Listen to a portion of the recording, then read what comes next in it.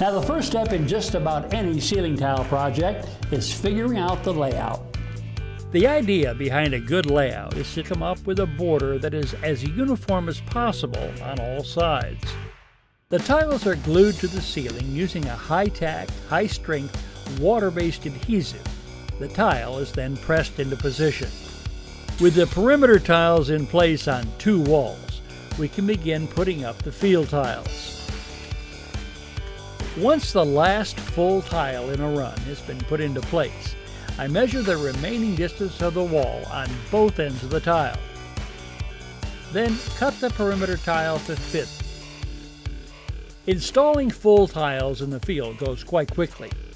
The adhesive has adequate set time to allow one person to work alone.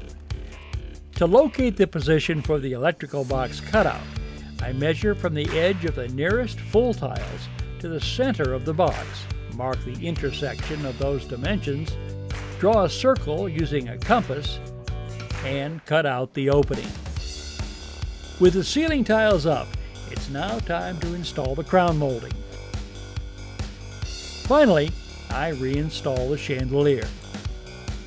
There's an impressive variety of ceiling tile colors and patterns available to enhance just about any decor.